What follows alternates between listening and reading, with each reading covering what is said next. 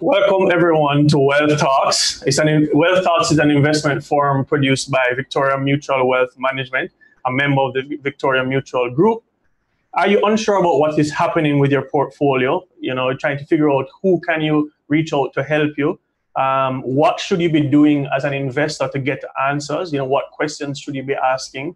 Then if those are the questions that you have, then you've come to the right place. Through this webinar, what we're trying to do is that we're trying to explain, who an investment advisor is, or a wealth advisor, or financial advisor. They're all kind of, similar terms. And, what are some frequently asked questions that you as, investors may have for wealth advisors, just so you can get to understand and, learn how to fully leverage, your wealth advisor, or the access that you have to your wealth advisor. So, firstly, obviously, the first question people are going to have is, who is a wealth advisor? So before we get to that, let's just introduce Peter Gay Russell-Peart, who is a senior wealth advisor for VM Wealth. So welcome, Peter Gay. Thanks, Mark. So, and you have significant experience in banking and in investment advising and all that stuff, generally speaking. So I'd love to jump right into it. What exactly is a wealth advisor, or who is a wealth advisor, and what do they do? What can they do for me? Okay, so a wealth advisor is someone who is licensed by the FSC. Mm-hmm. The FSC is the Financial Service Commission, right? So that person is licensed by the FSC, meaning that they're legally able to give financial advice as to how to grow your portfolio, how to get started with a portfolio, how to build your wealth, create that wealth, and sustain that wealth, right? How a wealth advisor is important and how a wealth advisor can be useful to you is that information that we give to our clients is very, very important, because we are able to help you to make sound financial decisions. Okay. Right? Okay. All right. So I guess the kind of premise is that me as a novice investor or a new investor, actually not even just a novice or new, any investor. You guys, as an investment advisor, you work within, a larger entity. So you have access to a lot more information that I may have, for example. Exactly, resources and research. And so your goal is to kind of help me, kind of distill the information that I need according to my goals to help me achieve my goals, correct? Right, that's correct. Okay, all right, great. So obviously, one of the things that, all right, so we've heard all that, and that's great. And for clarity, the FSC is the regulator for the entire industry. Regulator for the industry, right. Right, and the reason is because they don't want, any and everybody giving investment advice. We must be governed by somebody, right? Exactly. That will set out protocols that we must follow. Right. Right. Okay, exactly. And sorry, I didn't introduce myself. I'm Mark Gale from Finance Twitter JA. You can check me out on Twitter at Mark Gale. But one of the most common questions I get, the reason I spoke about that FSC thing and I really drilled down into it a little bit, is because people always come to me and ask me, and not just me, but other people on Finance Twitter, asking us questions: what stocks should we buy? What should we invest in, whatever. And the default response is, we are not licensed financial advisors, so we can't give that advice. Right. But you are. Right. And I'm happy that you brought that up, because I am aware of Finance Twitter, right? And I know that a lot of person is always going on Twitter, they're always saying this and they're saying that. And as you rightfully said, you are not licensed to give that kind of information or advice, right? So I am aware of your movement that you have going on Twitter, right? And I know that you are pretty much reserved with some stuff that you would tweet or advice that you would give. Yeah. And what I would say is that if you're really looking for that financial advice or financial solution, you need to speak to an investment advisor or a wealth advisor, so that you can have the correct information. Because what I find is that, because Twitter is saying, oh, this stock is a good stock, and then everybody starts saying, oh, this stock is a good stock. And if you ask them, okay, so what is the PE ratio? Nobody can tell you that. If you ask, so why are you interested in this stock? What do you think is the long-term plan for this company? Do you think that this company balance sheet can carry a certain amount of weight, or can they sustain through a pandemic like what we're going through right now, and nobody can tell you. Yeah, I mean, so to be fair, so I agree with what you're saying in the sense that, you know, we do need to be careful. And, you know, so one of the benefits to the hashtag is that anybody can chime in, right? So we do see people, you know, saying a variety of different things, but, you know, just, you know, the core group of us, you know, we're very, very clear that, okay, we're here to kind of like educate guidance, people, exactly, and just generally give guidance and kind of like help you like understand like, okay, what exactly is a PE ratio, how to use it, when do you use it, you know, so on. But I think that, you know, the role of an investment advisor is very, very crucial because, you know, one of the things that we can't do and don't do is that we can't sit down with somebody or, you know, communicate with somebody and determine, okay, how old are you? How much income do you make? What are your retirement goals or what are your financial goals? And therefore set out a plan, which is something that you guys can do, right? So, all right, so now that we've kind of like covered that, how does the average person get started investing? How much money do they need and what do they invest in first? So I assume a beginner. A beginner, okay. So let's use this example. A beginner, they don't know anything about investment, right? Might not be so clear about what their goals are, what they're trying to achieve, but the one thing that is constant is that they know that they want to start investing, right? And I think that is the very first step. At least you know that I need to start investing, right? So that for me is the very first step. You know within yourself that it is time for me to start investing. And I always say to clients that the time is now. So you don't want to put it off and say, let me wait until January, it's a new year and I set new resolutions. Or I wait until I'm 30 or when I get some bonus. No. Or wait until I have $1 million. Or wait until I have $1 million or wait till I get a lump sum or some payout from my company. No. You want to start now. So can I start? Like is there a minimum? Or? So you can start now. And the minimum is 10,000 Jamaican dollars. Not many brokerage houses give you that minimum startup, right? Most places is a lot higher, like say 500,000, $1 million. But what VM Wealth emphasizes is financial inclusion. So we want to ensure that each person can get a chance to start their financial journey, right? So the minimum to start is 10,000. Pretty much what you will need is a ID, TRN, which if you have a driver's license, that will cover that. Proof of address, which is like any utility bill, a bank statement, or anything that bears your name. It could be a mail that comes in the post. But what if I'm a student and I don't have a utility bill and stuff like that? So if you're a student, we can use your student ID. Right? We can use your student ID. And what we could do is have like your parent verify your address for you or a letter from a justice of the peace. I see. And then, I mean, I know that this may be, you know, kind of like, you know, outside of you guys' hands in terms from a regulatory perspective, because, you know, honestly, like another piece of feedback that I always get is, oh my gosh, it's so draconian just to even get started, just to open an account, you know, I need my liver and, you know what I mean, blood type and all these things. Yes, I've seen that. I've seen that especially on Twitter, I've seen that, but it's not so difficult to get started really.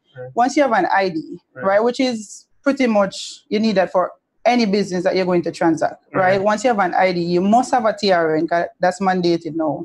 The proof of address is where a lot of persons may run into issues because some persons may not have a bill that comes in their name, but I'm sure that you must have like a bank account, even a savings account. You can't pull on the statement and use that as a proof of address. And I guess all of that is just because, you know, the regulators are trying to prevent money laundering and stuff like that. So we know what is happening around us. So I've always told clients that it's not we trying to be intrusive or we trying to find out every bits and details of your life. It's just that we are governed by this body and we're governed by these rules. So therefore we must follow those. And for me, I think that's pretty simple. It's not a lot that we're asking of you. So what do I invest in first? You know, so new beginner, you know, I come in, I have my $10,000, I have my ID. What's the first thing that I invest in? All right. And I am very happy that you asked that question because, you know, we live in an era that everybody speaks about stocks, right? 2018, 2019, the earlier part of 2020 was IPO, and everybody wanted to get into stocks. And I go back to my earlier argument when I say, if you ask someone, why are you buying this stock? They can't tell you. But it's because it's trending and everybody's talking about stocks. Or because they think that that's an easy way to make money. Or they think that it's an easier way to make money because the persons have this idea that, oh, the stock market, if I invest in the stock market 2 or 3 or 4 years' time, I can become a millionaire. Or a billionaire. Or a billionaire. And you could if you have the right amount of principal invested. But we have to be realistic to say that it's impossible for you to invest 10,000 and you invest this 10,000 alone, you leave it, and then in 2 years' time, you're expecting to see $1 million. That's not realistic. So for me, I would encourage a beginner who knows nothing about investment, but they just know that they want to start investing. I would encourage that person to invest in our unit trust, right? The unit trust is a pooled investment where me, you, all the investors own units into this fund, right? The fund is professionally managed by a fund manager, so that manager decides what assets to put into that fund. So the benefits is that you are exposed to diversification. So versus if you buy a single stock, right? So you have 10,000 and you can only buy one stock, right? You are only exposed to that one stock. And if the value of that stock falls, then your portfolio value will fall. Okay, so and just to be clear, so the reason that you guys or you're making a recommendation in terms of the unit trust is primarily from a risk perspective, right? Because the diversification, basically, it just gives exposure to many things, but it reduces the amount of risk that you have to any exposure for any one thing, right? Any one asset class, really, or any one instrument. And then the flip side to that, though, just so that people can be aware and informed, is that once you accept the trade-off of lower risk, you are accepting the trade-off of lower return, because generally speaking, there is a direct correlation between risk and reward, right? That is correct. There is a direct relationship between risk and reward. But on the flip side, we also have unit trusts that are different risk categories. So you have so even though the general sense of a unit trust is diversification, which in essence would reduce the general risk, right? You do have unit trusts that are higher risk. So we tell clients that there's 2 ways to invest in equities here at VM Wealth. You can invest in our unit trust equity fund, which is comprises of about maybe 30 or 35 or 40 stocks, right? Versus just buying a single stock. But the equity fund in itself is just as risky as buying direct equities. So it's really this way or that way. But how I would direct a client is, if this client say to me that I am not the person to watch the stock market. I don't watch the financial news. I don't know when to sell, or I don't know when to buy, or I don't know when to hold, or I don't know when to say, all right, then let me sell some stock, take some gains, and go back into another investment. If you don't know anything about that, then clearly you cannot start and go into the stock market. Fair enough. So if the person is saying that, the investment decision or the financial decision they want to make is they want to be conscious and they want to begin investing, but because they're busy and they have a lot going on in their life, they don't have the time right now, they don't want to take the time right now to do the research that's required to make individual stock picks for themselves in an informed way, that they would rather, your suggestion then is a unit trust is best for them, because for a beginner, and then gradually you can transition into the stock market. And it's not that it's either or, you can have both. So you can do both, but I'm saying when you're just starting, I would suggest that you go into that managed fund just to get a feel of what it's like, and then when you feel like, okay, I am getting my information, because we send out the stock picks on a weekly basis. We also give you a market roundup every single day of what's happening in the market. So once you send it out via email? Via email. So that goes out every single day religiously.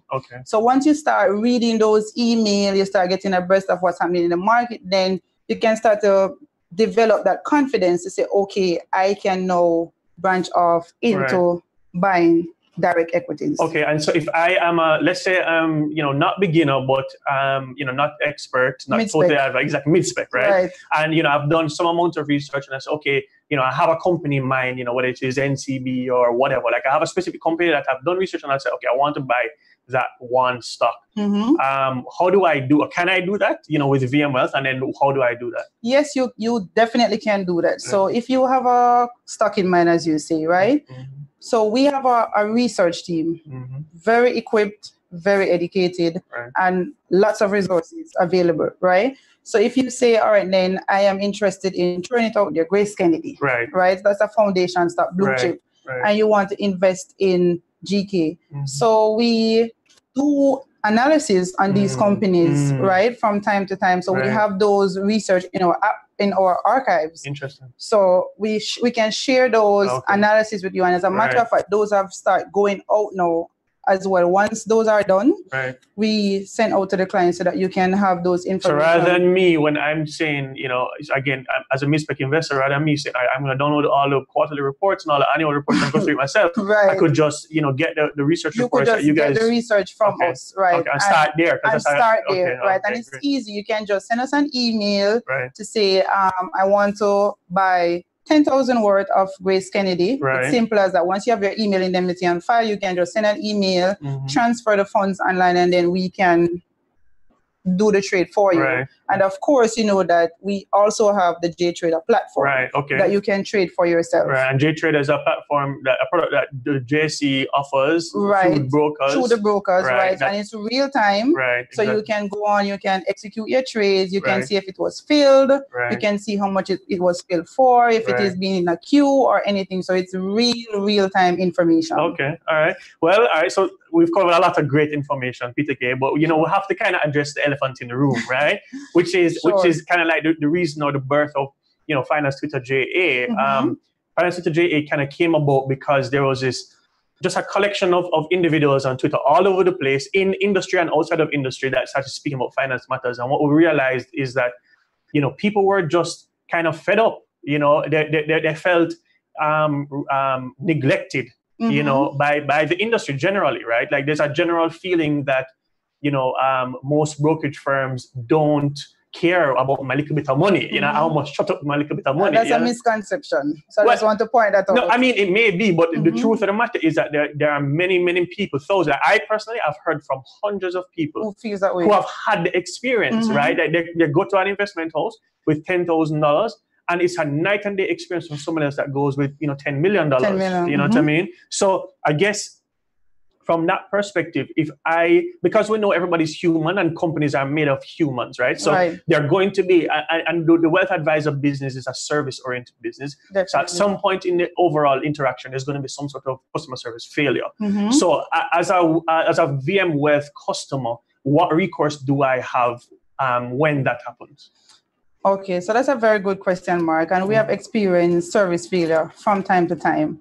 So I think it's how we deal with that service failure that really speaks volumes, right? So what we normally do is we do a survey on our service experience to all our clients on a monthly basis. Okay. So what happened is, during that survey, you'll find that clients will give feedback as to what they would have experienced. So once we get those feedback from the clients, then the first thing we do is that we go on the phone, we call those clients, and we want to get an understanding of what is it, where did we go wrong in this service delivery. And of course, we have a thing called SLA, which is a service level agreement. Right? And we live by that service level agreement. And the SLA is an agreement between you guys as the advisor and me, the client? And the client to say that we must deliver a certain level a minimum of service. level of service. I see. Okay. Right. So what we do is that we ensure that once we get those complaints, and I've always said that complaints is a blessing, because once you complain, it means that you care. You don't want to leave to go somewhere else, right? So we take those complaints as a blessing, because it gives you a chance to correct those mistakes and to get it right going forward, right? So once you have, I would say, failure in the service, we encourage you to give us that feedback so that we can find the root of the problem, correct it, and ensure that going forward, you will never experience service failure like that again. Does it really matter though, Peter? Because I mean, a lot of people, say this, that have SLAs and whatever, right. but really and truly at the end of the day, does it really make a difference? It does make a difference. How? It does make a difference because guess what? I am affected by your negative feedback, right. and I'll break it down for you. Yeah. So on my performance metric, which is my PMAS, right, which is done semi-annually, okay. I have a hefty grade for the NPS. That's what it is, the Net Promoter Score. Okay. So once we and that's from the feedback, the monthly surveys. Right, and that's from the feedback. Interesting. So once you come up as a person who gives a negative feedback, so that reduces our scores. I am impacted heavily. Interesting. Did not know that. Heavily. Okay, so from my negative feedback. You guys hear that? So what's the key takeaway there? That I don't know if anybody else, but definitely VMware. If you have an issue with VMware, don't just go on Twitter and complain. You can do that too, but fill out their surveys at the end of the month, and as Peter is saying, it has a direct impact on them. And not just me. Right. Every person in the organization. Right. Interesting. Even up to the CEO. Okay. Once that NPS score is below a minimum amount, then no compensation come Christmas, no bonus, no. Wow, interesting. So it has a direct impact on us. But that's good to know. I mean, it sucks for you guys, but but it's good. That is why it's in our best interest to ensure that, for one, we get it right the first time, so we don't end up with a service delivery. But as you rightfully said, we are humans, and we're not going to get it correct every time. So service failure will happen, but it's how we correct it afterwards, and we ensure that it doesn't move to 2 months and 3 months. We try to get that corrected within 3 days. Once we get that feedback within 3 days. Within 3 days. Okay, all right. Once we get the feedback from the client. Happy to hear that. All right, so we've covered all that stuff. So what about, are there other? So we've been talking about stocks and whatever, right? Everybody's talking about stock, but are there other?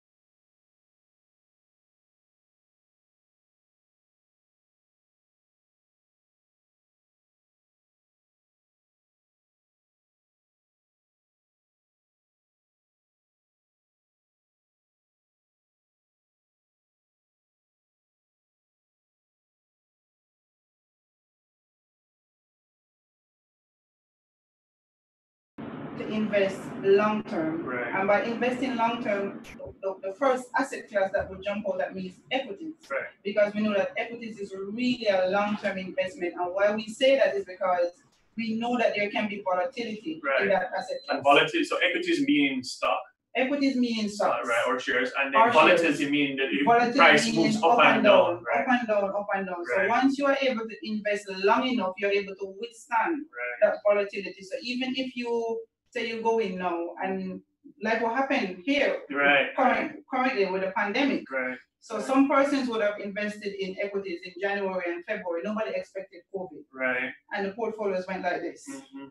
So if you are invested for the long term, you wouldn't be that much daunted, because you know that I'm going to be invested for quite some time. But if you were not planning to be invested for 5 years and you wanted to get out at the end of the year, when I say get out, meaning that your goal was 1 year, you shouldn't have been in equities in the first place. So that those are the questions that must be asked, and the primary reason behind those questions is to determine suitability.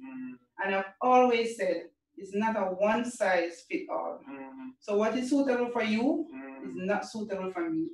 Suitability from a perspective of asset classes, or even within the asset class. Even I would more say asset classes.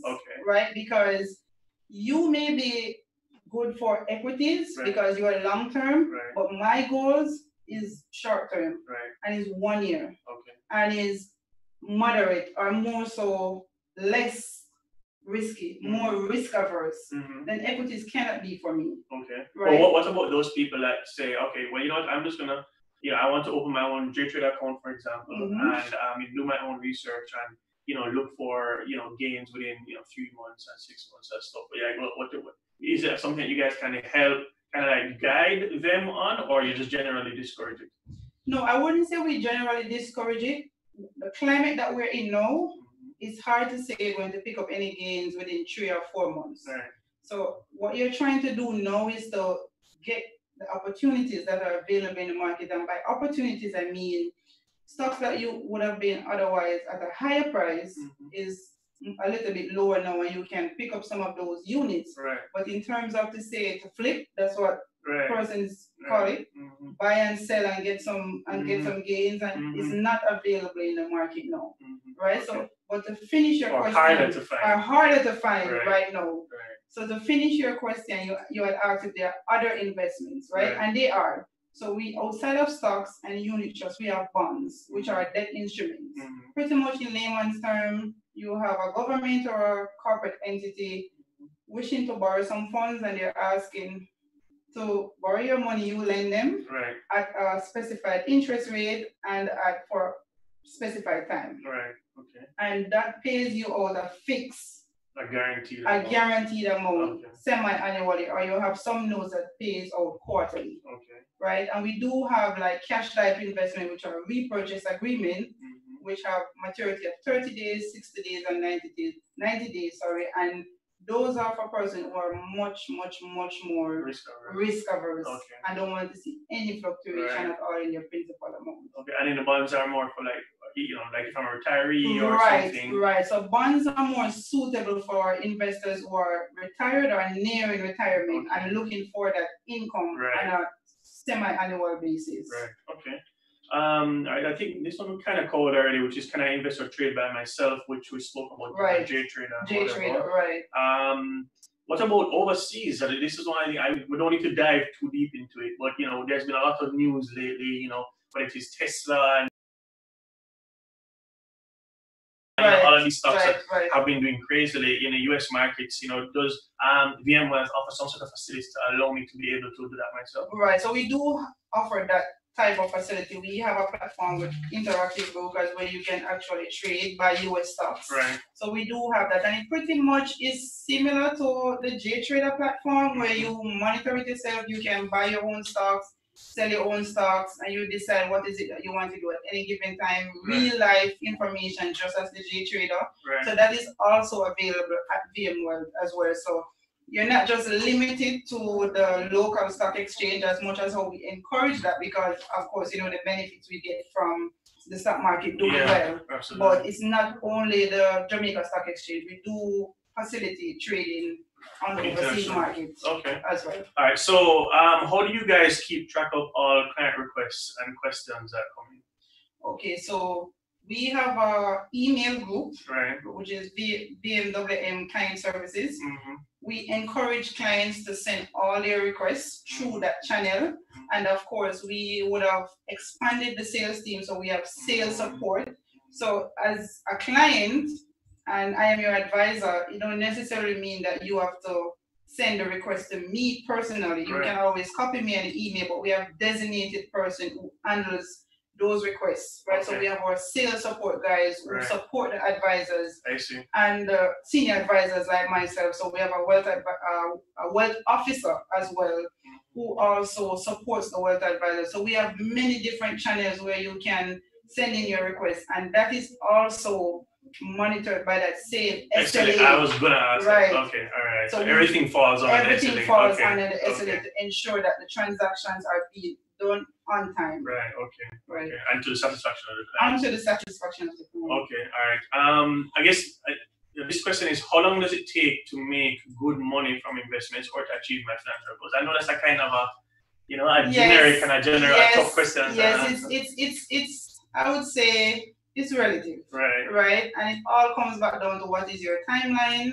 and what are your goals and what are you trying to achieve. And this is real life. I've onboarded clients who have made 2 million in 3 months, right? And that would have exceeded that client's expectation.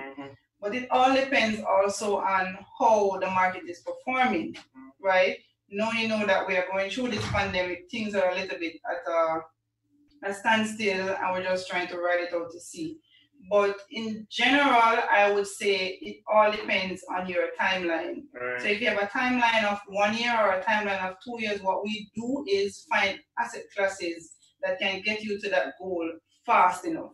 So that is the underlying factor. Okay. All right. So it all comes down to, I guess, just who you are as an individual, as an investor, and what your goals are. And what your goals are, and most importantly, your timeline and your risk appetite, because we don't want to put you into something that you're not suitable for, just to get a quick return, because the flip can happen, right? So things can be going good, and then here comes COVID, and things start going south, and then your portfolio start going down, and then you didn't plan for that. So it all comes down to suitability. That is the most important aspect of investment. Okay. And then, so speaking of COVID, so what advice would you give during this current economic climate when market is underperforming? Well, for new clients, I would say our clients who have not done any investment at all, know it's an opportune time to get in. As I said before, stock prices are down now. You want to buy in at these low prices, hold, because we must recover one day, right? So you want to get in now when the prices are low and take the opportunity as they present themselves. And as for existing... do we buy anything? No, we don't buy anything. So we'll come back down to our list of recommended stocks. So the research. So the research is where this part will come in. So you don't just want to buy because this stock was $100 and because of COVID and it's now $50, they say, oh, let me run and go in. No, you still have to do the research. Because every company is affected by their prices differently. So for example, in tourism, you look at like a Dolphin Cove, for example, that just reported earnings recently, and they're, for the first time in their history, they reported zero revenue, which is insane.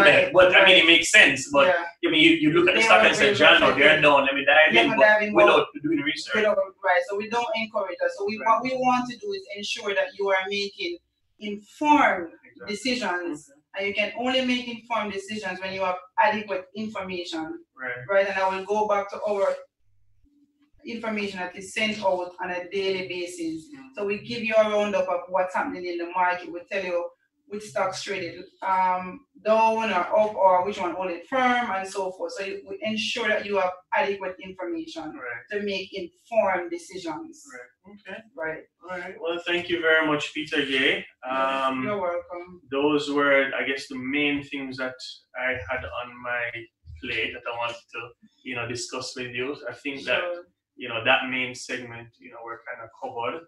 I believe that we have a giveaway that we would like to discuss with you guys. Well, the rules were, initially we had said that we were going to, randomly, ask a question and so on. But now we have, based on people that have registered, we're going to randomly choose a winner, right? So,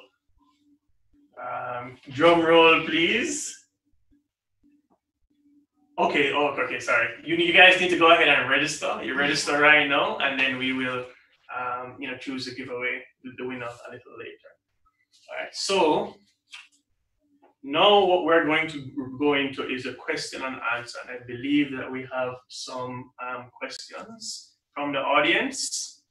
Can we see some of those shortly?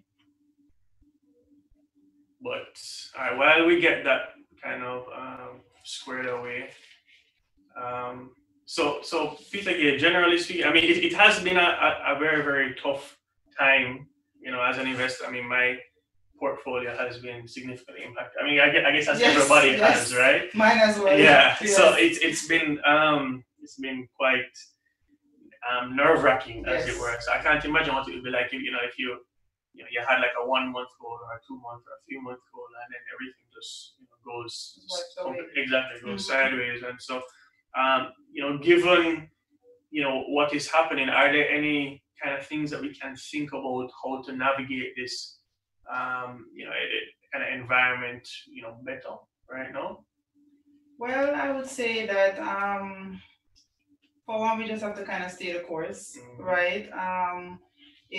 So don't panic and sell everything. Right. So what we're saying is no panic selling. Right. No panic selling, right?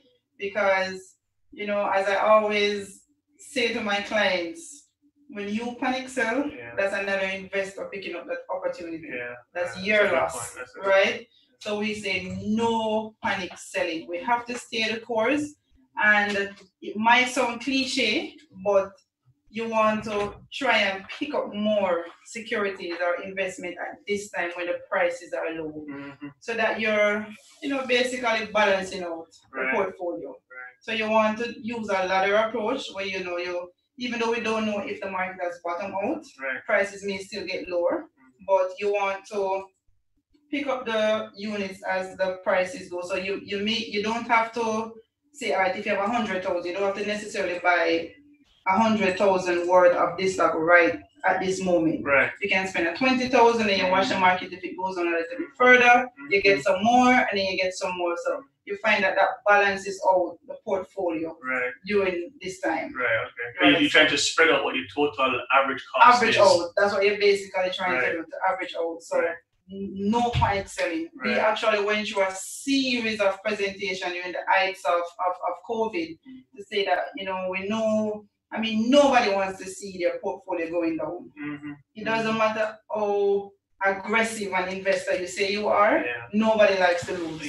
Right? So we went through a series of presentations around March, April, that was the heights of COVID. And we're just encouraging the clients to just stay the course. You don't want to panic sell.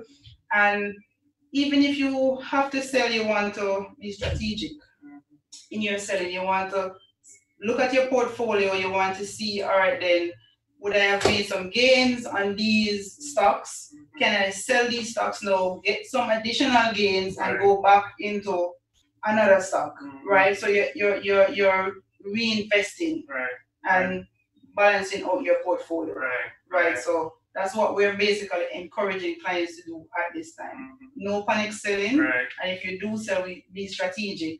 And just make sure that you're informed, like make sure you know what is, so for example, there are certain things like, for example, some of the banks, for example, the pandemic, has come along, and so the banks are going to be hit because they're offering moratoriums on their loans and stuff. So the average non-performing loans, the non-performing loans are going to increase. So the debt is going to start going bad, and so people may panic and want to get rid of the stuff. But for certain financial institutions that are well diversified that can weather the storm, you may want to. As you said, if you believe you've done your research or whatever, and you have confidence that this particular bank or financial institution can weather the storm, then as other people sell and it drives the price down, you can pick up some, get some opportunities there. Okay. All right. So we have some questions. I'm going to start off here from Corey Hyde. And Corey asks, is it true that if you are not thinking of owning a stock for 10 years, don't even think about owning it for 10 minutes? That's a famous kind of investment quote. That's incorrect. You think so? I would say. Okay. So what are your thoughts about that? I don't think that and I would like to call it great stocks. It don't mean that you have to, if you're not buying a stock to hold it for 10 years, it's a stock that you shouldn't buy. Okay. Because what we encourage clients to do is that we look at the portfolio. So we do regular portfolio reviews. It don't necessarily mean that you have to hold a stock for 10 years, because what if that stock price goes the other way? You know what would have happened? You didn't pick up any gains. Right. And we've seen that happen a lot of times. So you bought the stock at $2, right? The stock price increased, the company is doing well, and it went to $10. A pandemic comes like COVID, and the stock price went to $4. you could have get some gains because you would have double, triple your profit. So it's not, I wouldn't say that you have to, if you're not planning to hold the stock for 10 years, that you can. We encourage clients to say, let us look at the portfolio. You can, and another strategy that we use, you can always keep your principal invested in that stock. Take your gains. You could even buy some more of that same stock if the price falls, or you could buy another stock. So it doesn't necessarily mean that if you don't plan to hold the stock for 10 years, it's not worth having.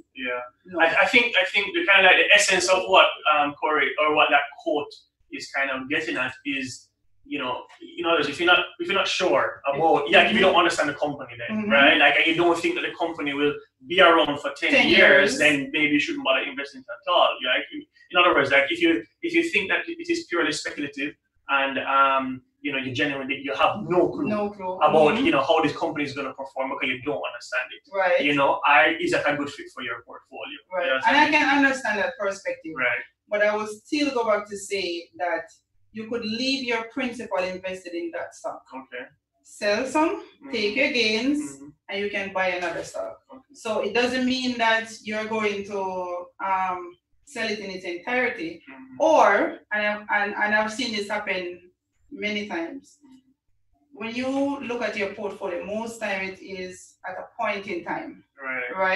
You can say, all right, then, no, I say, all right, then, I think that Mailpack is going to do very well in the next 5 or so years. 2 or 3 years later, things may change, and it doesn't mean that you have to remain that way. So it's, I get the understanding. I get what it's trying to say, but I'm just saying that is, you can always look at it as another way. So you can look too. So in other words, you need to constantly be reevaluating your portfolio because things may change. Things change. Your goals change. Exactly. Right. Fair enough. Things change. So it's all about perspective and how you can look at it. So it's not static, and it doesn't mean that it's not tunnel vision. It doesn't mean that once you're not holding it for 10 years, then it's a no. So we have to remain flexible. That's most important. Okay, all right. So really quickly, how can I buy shares in Apple? This is from Natasha Gohagen. Again, I hope I pronounce it. I apologize if I butchered the name. Well, that would be through our platform that you mentioned. So if you're not a client of VMware, then you can open an account and sign up. And if you are a client, then you could register for the international equity trade, and then you will be able to access that platform to buy Apple stocks.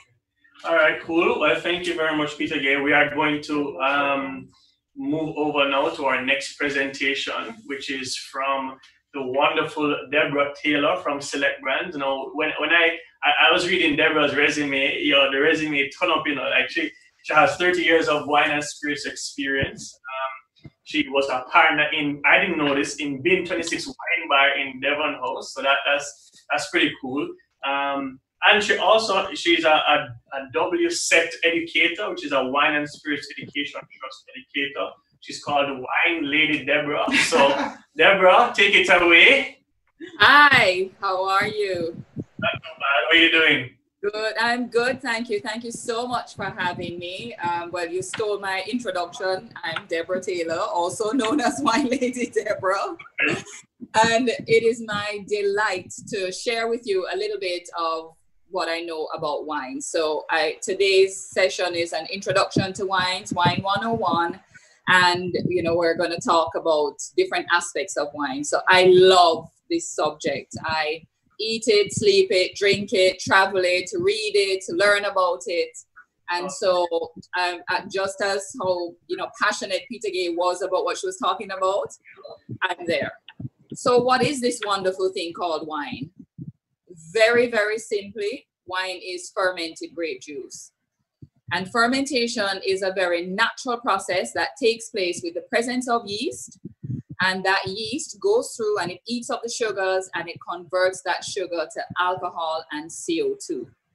And voila, we have this beautiful drink called wine that we know and love. Are you going to bring up my visuals?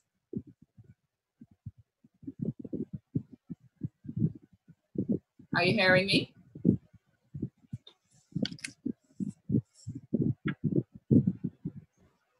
Yeah, they're bringing it up now, Deborah. 1 second. No problem. So the winemaking process is quite involved, and it starts with having good quality grape seedlings to grow great grapes. And the focus in the vineyard is on quality grapes versus quantity grapes. So a vineyard owner or winemaker would prefer to know that they have a small bunch of 10 grapes that are that are rich and intense versus a bunch of 100 grapes, because the focus is on quality, not quantity. So it's very important to start with good rootstock.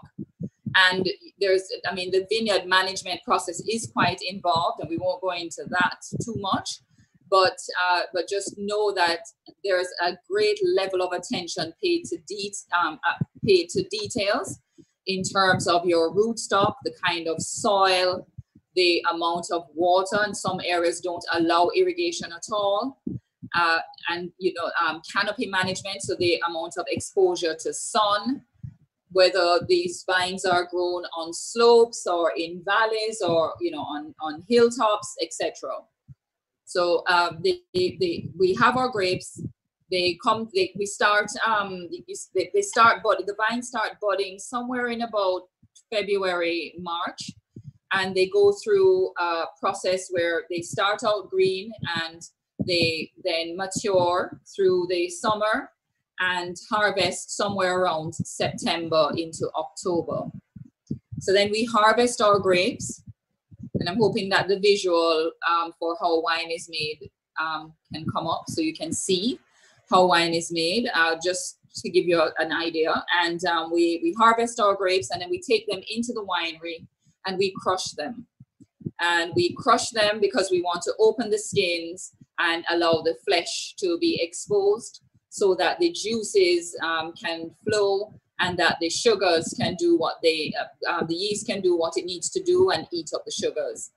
If we're making white wines, then we will take the skins away. But if we're making red wines, we'll leave the skins in contact with the flesh and the liquid so that the color can be extracted. And then we have our fermentation process, and then we determine whether we're going to put these wines into oak barrels or whether they'll stay in their stainless steel tanks for a period of time or whether they go straight to bottle. So all the wine in all the world will fall into one of three categories. Our first category is still wines. And these wines tend to be 8 to 15% alcohol by volume.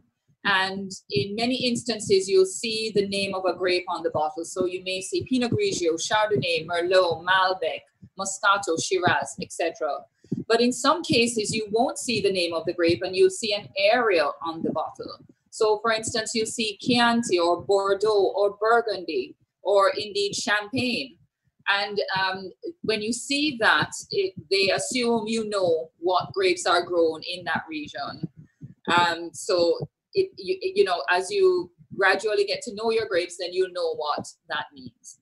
Then we have our sparkling wines, and our sparkling wines have bubbles of carbon dioxide trapped in the bottles. And the most popular sparkling wine that we all know and love is Champagne. And most of us would have heard it said that all champagne is sparkling wine, but not all sparkling wine is champagne. And that statement is very true, because for a sparkling wine to be called champagne, it has to come from the Champagne region in France. And if it comes from anywhere else, no matter what method they use to make it, it cannot be called champagne. So the Italians have a beautiful sparkling wine that is called Prosecco. And in some instances, they use a similar method to champagne, and they cannot fetch the price and they cannot call it champagne. Another popular style of sparkling wine out of Spain is Cava. And then we have our fortified wines. And fortified wines have higher alcohol content. They tend to be 15 to 22% alcohol by volume. And alcohol by volume means that in a bottle, let's say 1 liter, if I say that the ABV, alcohol by volume, is 22%, then it means 22% of the liquid in that bottle is alcohol. All right, and so the popular styles of fortified wines that we know of are port, which comes from Portugal, and sherry, which comes from Spain. So wines will fall into one of three color categories. So stylistically, there are three categories, and they are still, sparkling, and fortified. And then in terms of color, there are three categories. So we have our white wines, usually made from white grapes, but you can make a white wine from black grapes by taking the skins away. Because when we're making white wines, we're using the juice only. Then we have our rosé wines or blush wines, which have that delightful pinky salmony color. And many of us see that color and we think the rosé is sweet. And in some cases, if it's a Moscato rosé, then definitely it is sweet. But generally speaking, rosés tend to be dry. White Zinfandel, which is also a blush wine, is medium sweet. And to get that beautiful pinky color, we leave the skins in contact with the juice for a short period of time, and then we take the skins away, and voila, we have our blush wine. And then we have our big, bold, juicy, fruity, yum, yum, yum red wines that are made with black grapes only, because we have to leave the skins in contact with the flesh and the liquid for the color to be extracted from the skin. So just think about us making our sorrel and how we leave the petals to soak in the water overnight, and then, well, in fact, it draws pretty quickly actually. But then you have that beautiful, deep, rich red drink that we love. So it's a similar thing with our wines. With our red wine, we leave our skins in contact with the juice and the flesh for a period of time, and then we take away the skins and everything else, and we have our red wines. An important question that I get asked all the time is it okay to put my red wine in the fridge? And emphatically, resoundingly, I say absolutely. And then someone will say, but I've heard that, you must serve red wine at room temperature. Yes, that is so, but they were referring to European room temperature, which on even a warm day comes down to somewhere around 65, 65, which for us means we would need to put on a sweater.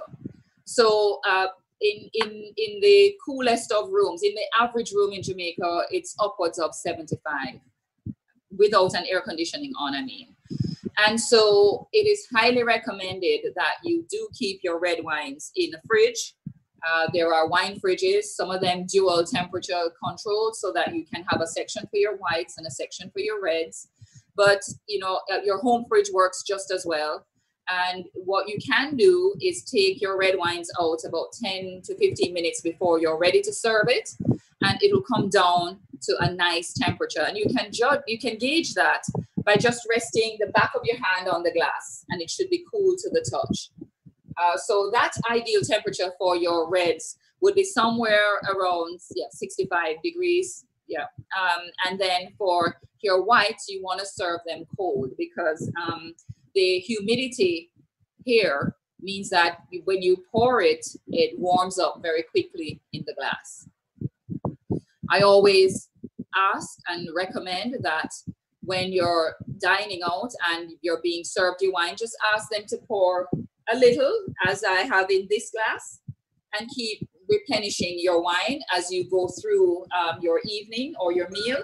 Because if you pour too much, if you pour it up to here, then by the time it gets to here, it's warmed up in a way that doesn't make the wine as enjoyable as it could or should be. And in some instances, we are put off our wine because we are having it at temperatures that are too warm. So we're not able to enjoy the wine at the temperature that it should be served at. And when the wine is too warm, you kind of get this alcohol note to it, and the aromas don't come forth as they should. Alternatively, when the wine is too cold, it's almost frozen. So, you know, the right temperature is important. And to maintain the right temperature is not as easy for us because of the levels of humidity. So it's best to just pour a little at a time. I tend to keep my red wine. Well, red wines, when you take them out of the atmosphere that is cold and you have it on your table, it'll maintain a cool temperature, but your whites tend to get quite warm. So it's important to have a bucket with ice that you can keep the rest of the bottle in so that you can replenish as you go along. So here's the fun part. And this is a 5S system that we encourage everyone to do so that they can enjoy their wine and to know why they're doing what they're doing and the effect that it will have on the wine. So most of us will get a glass of wine, and as soon as we get it, the first thing we do is we take a sip. That is okay, but when you do what I'm about to show you to do, I want you to give me your comments, because you're going to get my contact details after. So I want you to email me, WhatsApp me, whatever, and let me know. Hit me up on Instagram or Facebook or Twitter and tell me your thoughts and tell me how this has changed for you, your enjoyment of wine. Because wine is a very sensory experience. And we do we go through these steps so that we can have the best experience with our wine. So the 5S steps that we take are, firstly, to see. So once our wine is in glass, we usually hold it up to the light, or we hold it away from us over the white tablecloth or over a piece of white paper. And basically, we're looking to see that the wine is sound. So if it's a white wine, it should have a yellow look, and the wine should always look alive. It should be glistening, you know, it should be shimmering. When you pour a glass of wine and the color is flat and dull and looking like, you know, this envelope color, flat or overly yellow, even going to orange, that does not necessarily mean that the wine is not good. It could mean that you're drinking an older wine, and at that point you would refer to your bottle, because if it says it's a 1967 Chardonnay, maybe not. If it's a 1985 Chardonnay, then you would know that that's why it's that color. Now, you may ask, could that possibly be good?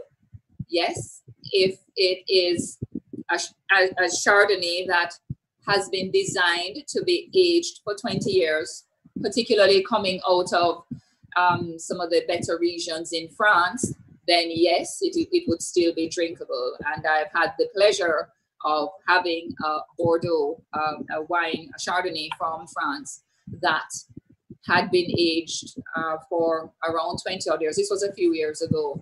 And it was very interesting to taste, to know what a Chardonnay, a young, fresh and green Chardonnay tastes like versus what an older, much more developed Chardonnay tastes like. So back to color. So I tell you, I can talk about this all day. Anyway, so color, so we see, so we're looking for the integrity of the wine. This is a Pinot Grigio, so it's going to be very, very thin. You're going to be able to read through it if you hold it over a paper with writing, because it is of you know, very light intensity. So, so we are looking at the color. Then the next thing we do is that we give the wine a swirl.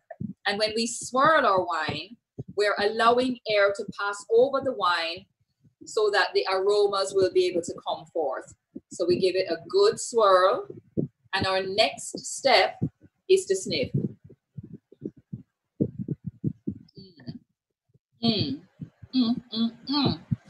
And for me, wine is exciting and stimulating. And when I smell a wine that has beautiful aromas, I start salivating. And that's why we need to do this critical step. Most wine officials, your official tasters or masters of wine will tell you that they don't need to actually put the wine in their mouth to be able to tell you if the wine is good or bad or sound, or they can tell all they need to know about a wine just by nosing. And it's important, because if you think about it, if you're having a cold or a sinus issue, your taste buds are off. So what smelling does is it sends, your nose sends a message to your brain to tell your mouth what to taste. Very important, critical step in our enjoyment of wine. So you'll ask, so when I go to a restaurant and I order a glass of wine and they send out a glass of wine, what do I do? Because usually if it's a glass of wine, they'll fill it up to here, because they don't usually use these big glasses. So the 5 ounces is going to come up to, close to the top. So you're not able to swirl. So I usually ask for another glass. Actually, what I usually do is I buy a bottle, but that's me. We won't talk about that. And I take the rest with me. Okay. Right. But so that's an option. But you really do want to be able to have enough wine, just enough wine in glass, so that you're able to swirl and be able to enjoy your wine. Okay, so the first step we said was to see. Our second step is to swirl. Our third step after swirling is to sniff. And then our fourth step is to sip. You see, I'm so excited. I can't wait to taste.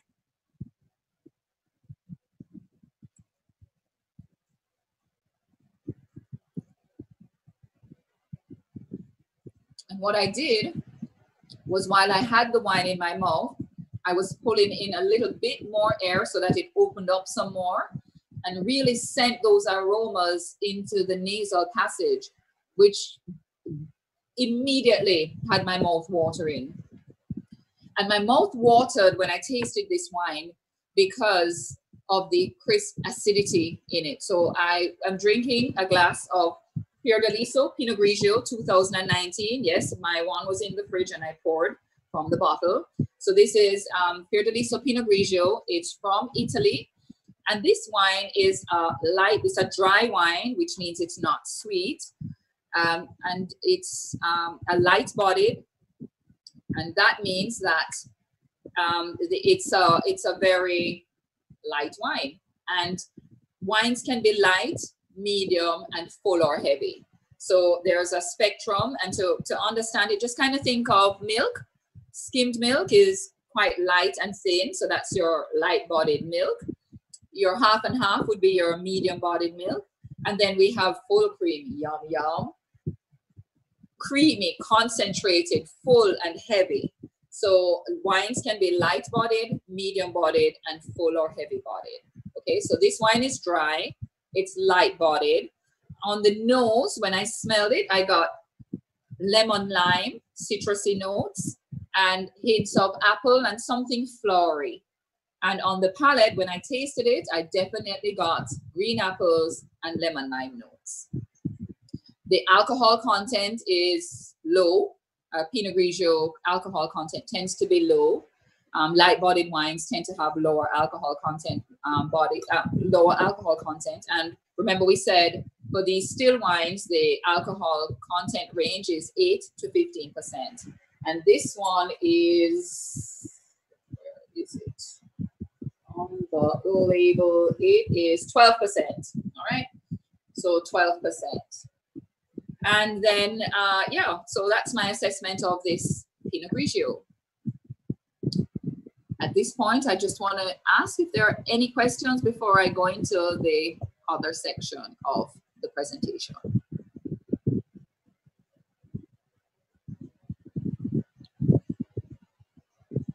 All right, so let me continue, and I guess we'll take all questions at the end. All right, so wine and food. Oh, I got a question. Do they grow grapes in Jamaica? Short answer, yes. And the short answer is yes. We do grow grapes in Jamaica, but we don't grow wine making grapes in Jamaica. And the reason for that is that we are too close to the equator, and it's way too hot for way too long. And because grapes like a long, slow ripening phase, which helps to develop the what we call the phenolics, and to develop the grape and the concentration of flavors and the complexity of flavors that we need to be able to go through the process of winemaking to make good wine. So grape growing winemaking countries fall 30 to 50 degrees north of the equator. So that's where you'd find Canada, USA, Europe, parts of China, and parts of India that are growing grapes, and 30 to 50 degrees south of the equator, where we find South America, mainly Chile and Argentina, although there are other countries, Brazil, Mexico, etc., that do make wines. We also find South Africa and Australia, New Zealand. So wine and food, the fun stuff. How do I know what to eat, to drink with what I'm eating? So first of all, there are no rules. There are guidelines. You are entitled to drink whatever you want to drink with whatever you're eating. Wine is supposed to be fun, right? Don't get too caught up about it. Pairing or matching, it can be fun and can make a meal, a nice meal, fantastic. And when you get a meal paired with a wine, it can take you to gastronomy heaven. Okay, and we love going there. But generally speaking, in our everyday life, when we're just enjoying a glass of wine and eating something, just have fun with it. If you taste a wine and you don't like it, don't sweat it. No matter how much everyone else is raving about it, don't feel uncomfortable or unhappy. It's not to your liking. I promise you, if you don't like wine, or if that wine is not to your liking, I can find you a wine that you will like. Challenge me. All right. So one of the rules is there are no rules. Drink what you want with whatever you're eating. However, there are guidelines, and these guidelines have stood the test of time. That white wines and white meats work really well together, and red wines and red meats work really well together. Tried, tested, and actually proven. And that is because white meats are lighter and white wines are lighter. Red meats are heavier and red wines are heavier. So you can see that there is that synergy there, and that makes a lot of sense. However, one of the things one must be careful of is to ensure that you take into account the sauces, the spices that are on the meat before when you're thinking about what wine to have. Because if you're eating curried shrimp, curried chicken, or curry goat, the first thing you're going to taste is curry. And curry is quite a strong flavor, and for us, curry tends to be spicy. So you have the intensity of curry and you have the intensity of pepper, then you have the meat. So you have to take all of that into consideration when deciding what wine you're going to have. All right, so keep that in mind. If your wine has high acid, you may want to have something with a good fat content, because that will help to tone down the acidity, and the acidity will help to cut through the fat. Or you could have something that has good acidity with your high acid food. So high acid food would be something like a bolognese, a stew kind of with tomatoes, because tomatoes do have quite high acid. And so you want to take that into account when you're deciding what wine you want to have. So if you're having a piece of grilled fish, just a simple salt, pepper, maybe a little garlic. I love garlic.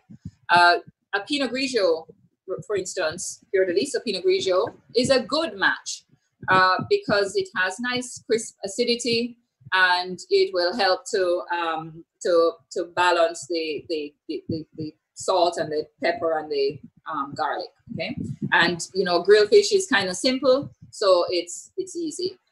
If you're having a fried fish, however, you may want to have, because of the fattiness of fried food, you may want to have a Sauvignon Blanc, which it tends to be a medium-bodied wine with medium to high acidity to cut through that level of fat.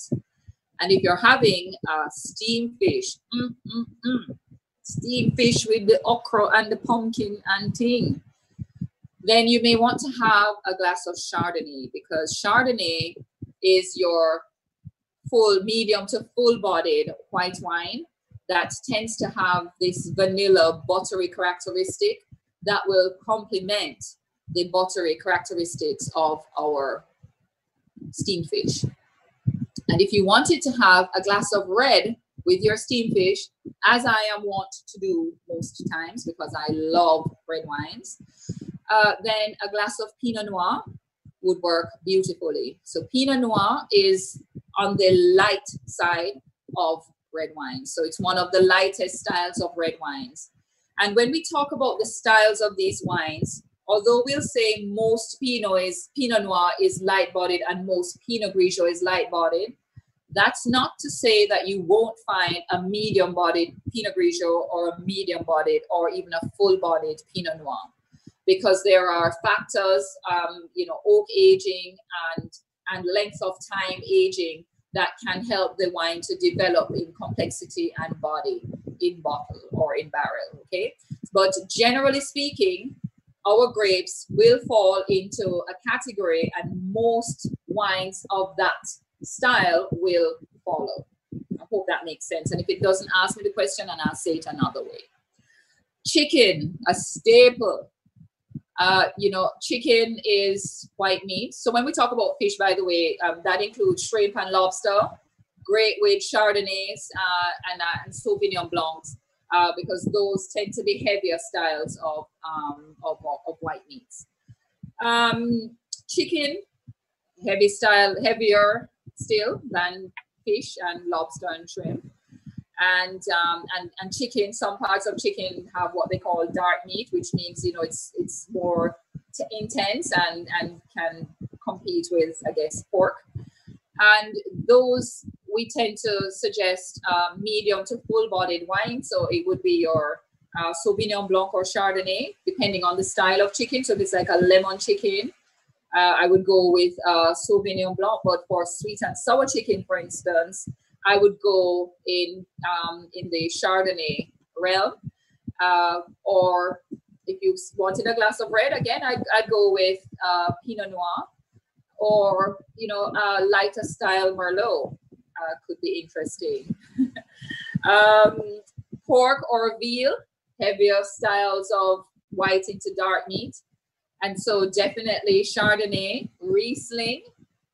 Riesling is off-dry style of white wine, and sorry, not style. It ranges from dry actually through to sweet, but most tend to be off-dry through to sweet. And Riesling is a very nice wine to have with a meal and pairs particularly well with Asian food and with sushi. But pork or veal, that it can go well with that too. And then again, I would have a Pinot or Merlot if I wanted, a Pinot Noir or Merlot if I wanted red wine. For lamb, yum, yum, yum, flavorful meat. And lamb, we don't need to over-season our lamb. You just need a little salt, pepper, garlic, onion, scallion, and definitely some rosemary. And you want to sit down with your lamb and a glass of Shiraz or Malbec or Zinfandel, because lamb is such a bold flavor. It needs a big, bold wine to stand up to it. Also, our steak, beef steak, Malbec, Cabernet Sauvignon, Shiraz, heavier styles of Merlot are all wonderful wines to experiment with when you're having your steaks. And if you want it, by the way, as I said, have fun with it. I've been trying out Rieslings and Chardonnays with my steak and with my lamb and having fun. Just ensure that you're having heavier styles of those wines, of the white wines, so that you can have a bit of balance, because red meats are a bit heavier, so you want to ensure that your wine has a bit of body on it so that it can manage, because you don't want the wine to overpower the food or the food to overpower the wine. What we're always trying to have is balance, and we can use one to complement the other. Now, one varietal that we haven't really spoken about is our Moscato. because a lot of us do enjoy a glass of Moscato, or two of Moscato. And there's no shame in liking sweet wines, no shame in the game at all. And what you find is that it pairs really well with most things. If it's a style of wine that you like, it's going to be agreeable with most things that you're eating, because the sweet is enough to just balance everything else that's going on. And sweet works particularly well with pepper, because it helps to just soothe your palate. The other very food-friendly drink is sparkling wines, or Prosecco's, even champagne. Yum, yum. I love a meal that's accompanied by champagne from start to finish. But more realistically, I'm likely to have Prosecco with my meal from start to finish, because that's more affordable.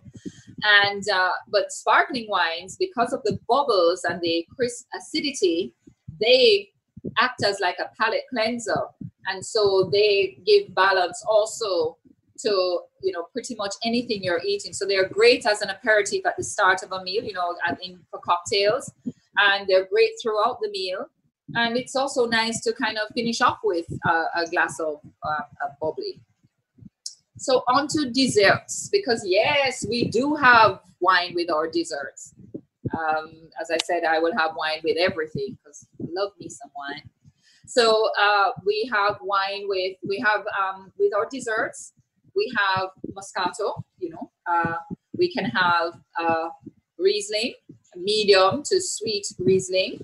We can have what we call ice wine, which is made in Canada and in Germany, and it's a very sweet but richly sweet dessert wine that pairs very well with things like, you know, sugar and spice cake, one of my favorites, or a lychee cake, or a strawberry cake, or cheesecake, you know, and any fruity kind of dessert. There's also a style of wine called Sauternes, which is from France, a dessert wine, and it's beautiful also with our desserts.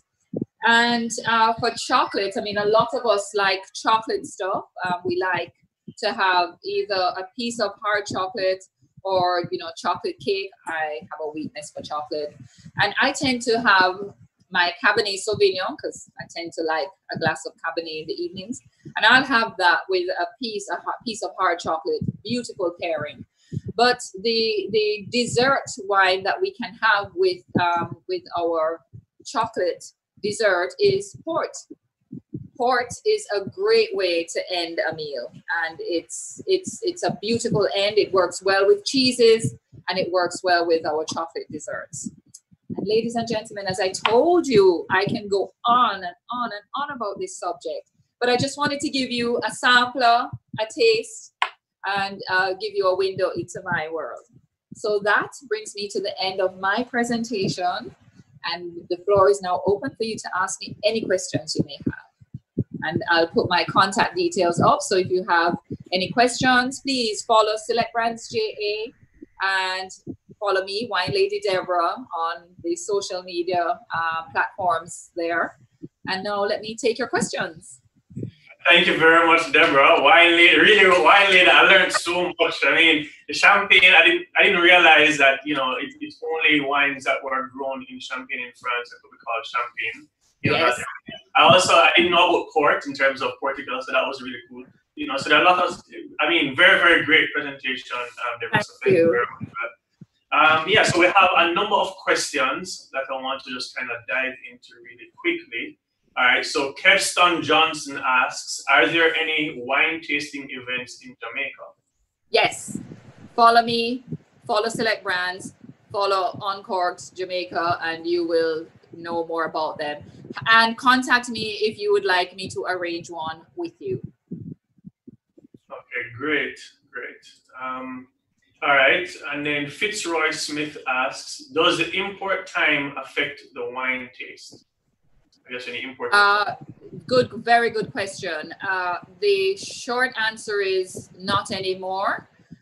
We are using, they're not quite refrigerated, but they're insulated containers that help to keep the wines cool And one of the things that we ensure is that as soon as it gets to port, it's in our warehouse pretty quickly. And that arrangement is very important because wines, if they sit in the heat, they start to cook. By the way, if any of you have wines at home that have a cork, you need to keep them on their side so that the liquid is in contact with the cork. And you need to keep it away from heat, light, and movement. So if it's in the kitchen, side of the oven, or the fridge, move it, because that heat is cooking it. Or if the sun rays are coming in on it, or if there's a direct light that is shining on the bottle, beg you move it, because you're cooking the wine. And when you're ready for it, it will not be at its best. Oh, interesting. So that is that why though? I guess the preferred. You know, when you see those movies and you see the wine cellars and whatever, is that why? Because it's dark and I guess cool. It's very cool and it's dark and it's stable. Okay. Yeah, because cool. movement. When you move the bottle, you agitate the swirling. Ah, right. You're imitating. You're agitating the wine, so you're imitating swirling. Sorry. And so it wakes up the wine. And when the wine is in bottle, you want it to rest. Interesting. Okay. All right. Next question. All right. So Noved Brown asks, the pronunciation alone is intimidating to fall in love with wine. No. How can I get over this? No. It's a lot simpler than you think. But here's what. Google is everybody's friend. And Google has a pronunciation tool that you just type in the word and it'll tell you how to say it. Or Alexa or whoever we all talk to, they can help. If you have a problem, just send me the word and I will talk to you and tell you how to pronounce it. No problem. Right here, we have a Pinot Grigio. I got that right? Yes, you did. But what's the brand name? Well, this one is, okay, so the one that we're giving away is Ruffino. That's right, but what's that one in your hand? This one, boy, this one is Fiordaliso. There you go. You see, it looks, so we get intimidated by just looking at the word because there are so many letters. But if you just break it down, you know, it's really simple. And here's the thing, guys. We need to just get past this thing. If you don't know, you don't know. So just make an attempt. And if it's incorrect, then I'll just correct you. There's no shame in that game. So please just have fun with the wines. Okay, that's good. And that's a similar kind of approach that we take to investing and finance and stuff. Exactly. You know? Just take your time, you know. Right? And know who to call when you buck your toe. Exactly. All right, next question we have. Right, so from Bossology, what are the health benefits of drinking wine? Which is better for your system, red or white? And can you drink too much wine? So you can drink too much wine, and I should say that we do encourage responsible drinking because you can get, inebriated from drinking wine. It really depends on your tolerance level. So a glass of red wine is encouraged because red wines contain resveratrol and antioxidants. Before you subscribe to the drink a glass of wine per day prescription, one should consult their physician to ensure that they are in a condition that allows, physical condition that allows them to have a glass of wine per day. But that is encouraged where you're able because of the antioxidants and the resveratrol, which, so the antioxidants, we all know, and then resveratrol helps with the blood and thinning, keeping the blood flowing. Now, as you ask about drinking too much, let me just encourage everyone. One of the reasons, or just give a little note here, that many of us drink wines, red wines in particular, and we get a headache. And sometimes it is due to the fact that alcohol dehydrates us. So we do need to drink. You really should drink a glass of water per glass of wine. If you can't do that, then certainly per 2 glasses, you should drink a glass of water. And we'll just leave it there. Okay. But you do need to keep hydrating. and drink water as you're drinking your wine. Okay, great. I didn't know that about the dehydration. That's definitely, that's news to me, but that's good. That's good. But any alcohol will dehydrate you. Yeah. Okay, so you do need to, whatever you're drinking, you need to drink water in between. Okay, and then the last question is from Jacqueline Bryan. She asks, how do you do wine drinking for vegans? How do you do wine drinking for vegans? So you would need to know that there was no animal products used in the finishing of the wine, because there's a part of the process that they may use egg whites for fining, because the egg whites attract the particles, and they'll use that, to fine the wine. So you would have to either go on the website or speak to the distributor to find out what wines they have that are vegan friendly. All right. Well, thank you very, very much, Deborah. It was a very, very informative session. The questions were great also. We have a giveaway courtesy of the Wine Lady Deborah and Select Brands. And as we had said from the top, the winner is going to be chosen from one of the registrants. You have to register. So we've had many, many registrations, and we've chosen a winner. No, I have to put a disclaimer. I did not choose the winner, and this person is not related to me. This is pure coincidence. Honestly, this is pure coincidence. So the winner is Chrisandra Gale. And again, no relation. I don't know this person. It's not my wife, even though today's my anniversary. Happy anniversary, babe. I promise. It's not Chrisandra. It's somebody else. So, all right. So we've come to the end of our. And so Chrisandra has won this Ruffino Pinot Grigio. Right? Yeah. Courtesy of Select Brands. So VM Wealth will reach out to you, Chrisandra, and will coordinate with you to get you your wonderful bottle of white wine. And is that's not champagne, right? No, it's a part of Italy. So okay, no, I'm not gonna put myself on the spot, but it's a Pinot Grigio. All right, yes. So that's all that we have for you guys today. I wanted to thank a number of people. Thank the VM Wealth marketing team. I want to thank Sharon and Ashley and the team in particular. I know they didn't want me to say their names, but I just did. I want to thank our digital media partner, Esserum. We also want to thank Select Brands and Deborah and Wine Lady Deborah for her wonderful presentation and all the knowledge that we just got. Want to thank Peter Gay for her gems that she brought to us earlier, even though she kind of took a broadside against Finance Twitter JA, but we're not going to let against her.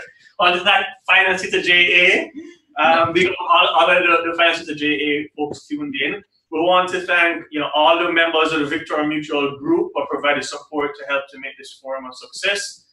Thank you, the audience, for tuning in and for joining us and for submitting all of your questions. Sorry we didn't get a chance to get through all of the questions. The time is limited. But if you have any further questions, you can reach out to VM directly.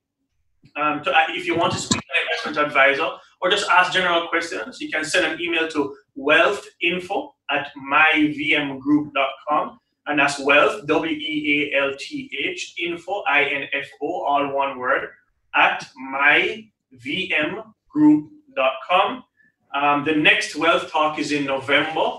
And I am Mark Gale. You can find me on Twitter @MarkGale. You can check out our hashtag Finance Twitter JA. You can come and contribute and you can learn. This is Peter Gay Russell Peart. That's correct. And my cell phone number is 876-551-0058. That's 876-551-0058. You can shoot me a WhatsApp, you can send me a text message, you can give me a call, and I will definitely be in touch if it is that you require further information, if you want to open an account with us here at VM Wealth. I will definitely be of service. You have an email? Sure, it's a little bit long. Okay. Because I don't know by your name. Okay, all right. But it is Peter-Gay, that's PETA-GAYE, period, RUSSELL-PEART at myvmgroup.com. I did say it was that's true. You are just right. It's true. It's true. It's true. Super fast. I gave her the phone number. Amigo pass it in the ladies. We'll have it, right? So if you want to talk to her directly, you can either WhatsApp her, call her, or you can, email her. All right. So thank you guys all for tuning in. VM Wealth creating these wonderful forums for us to all learn more about finance. So we'll learn about wealth, we'll learn about wine, we'll learn about, Pinot Grigio, we'll learn about all the, pronunciations, we'll learn about port in Portugal, we'll learn about, all of these, France and Champagne and Italy and all of these, wonderful things. So thank you all. Thanks, Deborah again, Select Brands. Thank you. Thank you. All right, take care, Deborah. Bye, guys. Bye.